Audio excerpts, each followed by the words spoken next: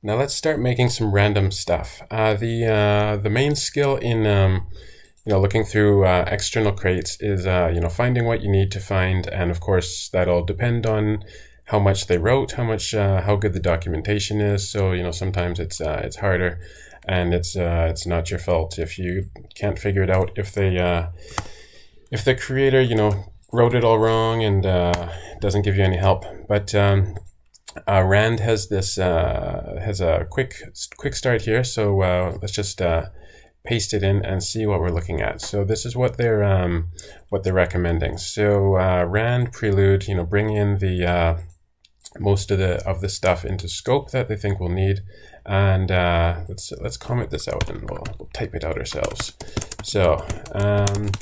So there's Rand Random, and that it says it generates a Boolean. So let's print that out and see, make sure that works. And then let's see, cannot infer type. I see. What if we print it out like that? See if it can infer the type now. Interesting. Then I guess we'll have to give it some help. So we'll say Rand Random Turbofish Bool. Whoops, these are on the wrong side. And you can see over here it has Rand Random uses this Turbofish syntax to tell it what you want to make. Bool char, something like that. I guess it could figure it out here because it's using if, and if is going to tell the compiler that it is going to be a Boolean. So we can put some types inside there. I don't think there's a random string type, but let's see if it tries to do anything. And no, of course not. So just simple types. So that's easy enough. Now the one that I use the most is this thread RNG. So I'm going to just uncomment this so you can see it. This is for this is what I usually use. So make this this mutable thread RNG, and then what you do is you do RNG gen range, I think it was, like that. And then let's put that inside main and put that inside main, and let's print this out. So this is the main function that you find yourself using in role-playing games or anything similar to that. So you can see it's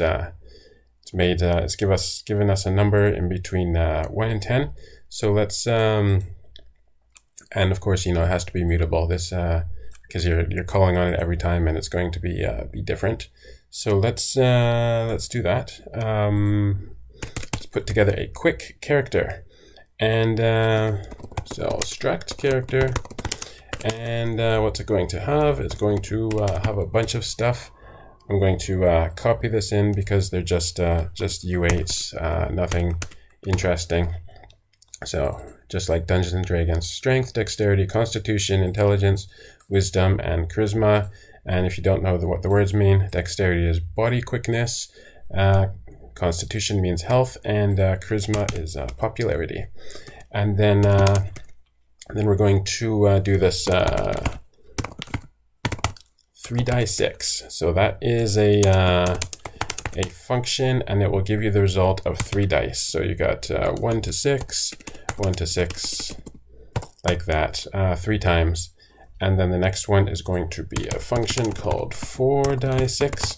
And in Dungeons and Dragons, you have this this way of making characters where if you have 3die6, it's going to be from 3 to 18. But if you have 3, then your character is pretty much not going to live very long. Like if you have a intelligence of 3, you can't even speak a language.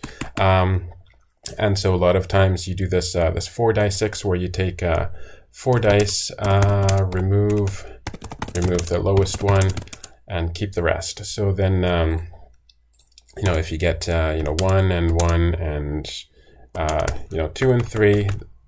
actually no, 1 and 2 and 3 and 6. Let's say that. So your character will be will have 19, and it's a way of keeping your characters from being too disadvantaged. So let's put this together.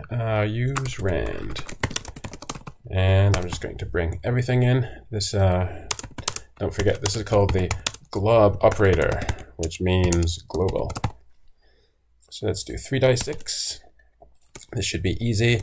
So we'll call this the generator, the thread RNG. So this will get passed in every time, and then this will be the stats. So we'll start at 0, and then we'll say for something in 0 to 3, we will say stat plus equals generator, this generator here, plus gen range, which is the function we looked at, and from 1 to 6. And then we return the stat. So that was easy. And then over here for 4 die 6, we're going to have the same thing, bring in this random number generator, and then let's put the results into a vec, because we're going to sort it this time and put the lowest one on the front, and then we're going to take it out.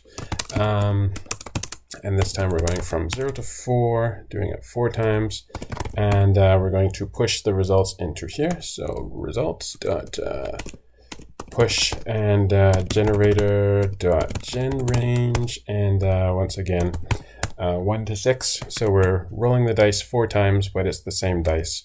It'll go from 1 to 6. And then we have this this function called sort. If you have a vec and you just call sort, then it will sort it for you. So we say results dot sort, and then actually let's print it out so we can look at it too. Results are something results. Going to need to debug print that, and then results dot remove. Take out the first one, which will be the smallest one, and then we are going to return results dot iter dot sum. You remember sum? You take you make an iterator, and then you call sum, and it'll just add them all together. And then so this is let's see. So now we're going to implement our character, and then for our character, we're going to choose between you know, are you going to have roll the dice 3 times, or roll the dice you know, more than 4 times. So let's see, let's have an enum actually. Enum dice 3 and 4. So we're going to choose between that, and then so we'll have this function new, and we're going to say dice is a dice. So you're going to say, okay, this is how many dice we want. And it's going to return a self. And then we're going to match dice.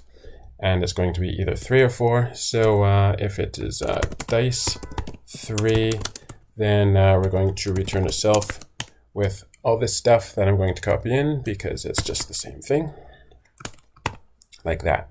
So if we have dice 3, then we have you know, 3 die 6 every time, and then dice 4. We could also do this, but dice 4 is a little bit more readable, so we can you know, make sure that people know what we're talking about. Dice 3, dice 4. So self, and going to copy this in like that. 4 die 6 every time. And then finally we're going to have a function display, where we'll just display our character. And what are we going to do? We're going to say print line, like that, print self, and then actually let's put in a space, and then you're going to say, well, how are we going to print this? And that's we're going to bring in display, And this I'm going to copy in because we've implemented display many times.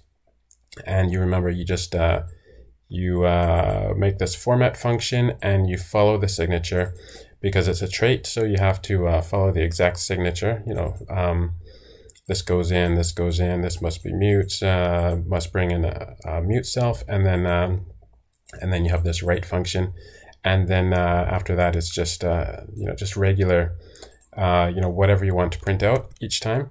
And then finally, we go down to main, and we're going to make some characters called. Going to make one called Weak Billy, and his name. He is a character new, and we're going to say he's weak, so he has a dice 3, and then strong Billy equals character new dice 4, and then let's display them. So we'll say weak Billy display, and then strong Billy dot display, and let's see if I typed it all right. I'm guessing no. Expected one of blah blah blah. What are we looking for here? Found dice. Dice is dice. Self match dice.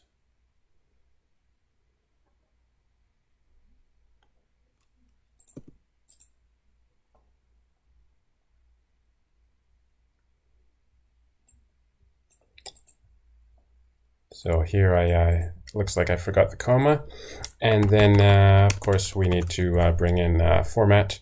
So what was it? Use standard format. I think that'll do it. 4 dice 6. Let's see. That's right. Remove that semicolon to return it instead of returning an empty, you know, unit type. And there we go. So we have we're making this this Billy, and it's character name Billy, and you can see the stats here. So we have 4 dice here, and you can see it. You know, it would sort it and then give us 6 and 6 and 2. And let's see, 5, 5, 2. Anyway, oh yeah, that's for the strong Billy here. So 6, 12, 14, so that's the strength. Dexterity is going to be 6, 6, and 5. That makes 17. So it looks like it's working. Charisma is 5, 5, and 2, and there it is. Whereas the weak Billy has, you know, 5 wisdom, which is going to be a problem for him later on. So there you go. That is, you know, Rand is is super useful.